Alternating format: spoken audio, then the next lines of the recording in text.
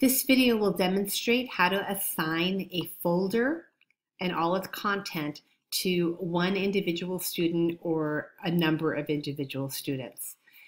Click on the gear to the right of the folder title and click Individually Assign. Place your cursor in the search field and select the one student or a few students to whom you want to assign that folder.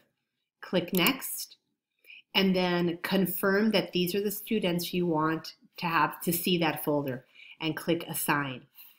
So that folder will be viewable here in your materials page, so you as a teacher can view it, and only those students to whom you've assigned it will be able to view it. Nobody else will. So that's a way to individually assign a folder.